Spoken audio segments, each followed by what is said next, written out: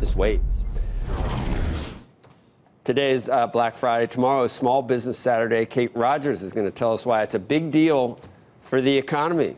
Hi, Kate. Hi, Joe. Good morning. Small Business Saturday is now in its 9th year, and some 80% of consumers who are aware of the holiday say they plan to shop small in some way on the day, whether it's in stores or online. So here's how some small business owners are getting ready.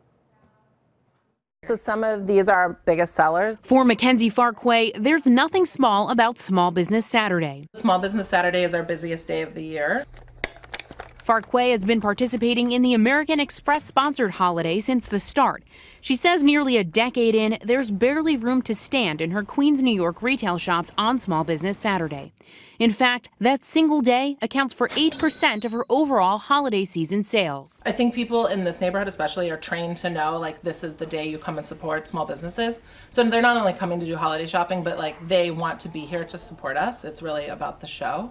And it's like hyped. Dog products brand Crew La La makes bow tie collars, leashes, and more, giving back a portion of its profits to animal rescue organizations.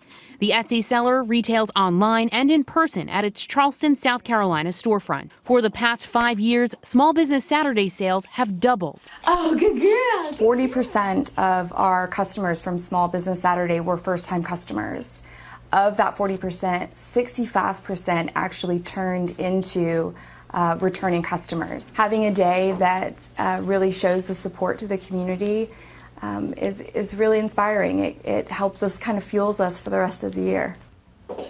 Now, CNBC and SurveyMonkey did our own polling. It showed that overall this holiday season, shoppers say they'll spend less, with 28% responding that way, while 14% said they'd spend more. And while we often talk about e-commerce dominating, 61% of respondents said they still prefer to do their shopping in person, which is good news for all of those small businesses.